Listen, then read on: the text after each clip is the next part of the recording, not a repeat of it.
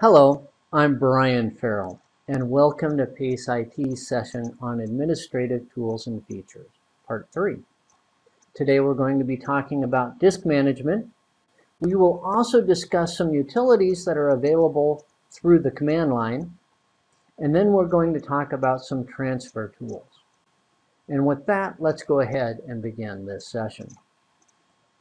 We're going to begin by discussing the disk management tool. Now, the disk management tool is available in all current versions of Microsoft's operating system.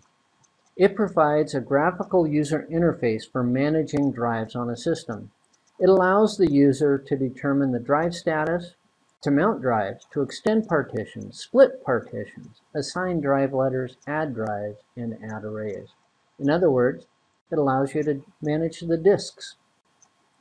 Now let's talk about drive status. There are several different statuses that could be there. If the status is healthy, that's great. That's what you want to see. If the status is unreadable, guess what? That indicates a failure. That's not good. If it's foreign, that means that there is a dynamic disk that has been moved from one system to another. If the status is online, that means you're ready to go. If it's online error, that's an indication that the drive is about to fail. I'd recommend doing something about that. If the status is offline, that means that the drive is currently not available to the system, and it could indicate a hardware failure. A status of missing means that the system knows about the hard drive but can't find it. The last status, failed, is pretty self-explanatory. So what does mounting a drive mean? For those of you who are familiar with Unix or Linux, no point in discussing it.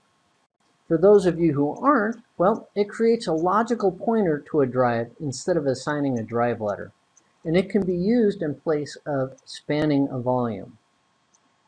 Extending partitions, that's reclaiming unallocated space on a drive. Splitting partitions, well, that's just what it sounds like. It's taking one partition and making it into more than one partition. Microsoft operating system automatically assign drive letters to new volumes. Disk management allows the user to assign a desired drive letter to the volume instead. The disk management tool makes adding a drive easy for the user through the graphical user interface. The disk management tool also makes adding an array easy. This is Microsoft's method of implementing a software-based RAID. Now let's talk about some utilities that are available through the command line. Now we're not going to be talking about the command line per se, but I should throw this statement out there, that you need to know the command line and what you can access through it. Now to get access to the command line, you can use Command or CMD from a run or search box to get there. Now here are some of the utilities that are available from the command line. There's msconfig, also known as system configuration. It's a configuration utility. Then there's regedit. That's a utility that is used to edit the system registry. I do recommend care and caution when utilizing regedit, as it's easy to make mistakes. Then there's services.msc. That will bring up the services utility. If you enter MMC, that will start up the Microsoft Management Console. Typing in MSTSC will engage the Microsoft Terminal Services Client. That's for remote desktop. Entering Notepad brings up, guess what? Notepad. It's a great simple text editor. If you want to engage Windows Explorer, you can type in Explorer from the command prompt. Typing in msinfo32 will bring up the System Information utility. Typing in dxdiag will bring up the DirectX diagnostic tool. Now those are just some of the utilities that are available from the command prompt. Now let's talk about transfer tools. Why are transfer tools necessary? Well, PCs do become obsolete, and sometimes you want to transfer settings and files between computers. Microsoft does understand the pain, kind of, that is caused when transitioning from an old PC to a new one. And so they came up with some tools to help ease that pain. They originally came up with Files and Settings Transfer Wizard.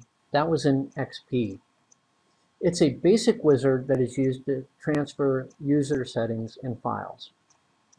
Because of user input, Microsoft came up with Windows Easy Transfer for Vista and newer operating systems. It's a replacement for the Files and Settings Transfer Wizard, and it supports several different methods of transfer. Portable hard drives, USB flash drives, direct connection, so on and so forth. But it is still fairly basic. For the advanced user, there's the User State Migration tool. This allows advanced users to use script to customize the transfer of files and settings between computers. And it's currently only available as a command line utility. Now that concludes this session on Administrative Tools and Features, Part 3. We covered the Disk Management tool.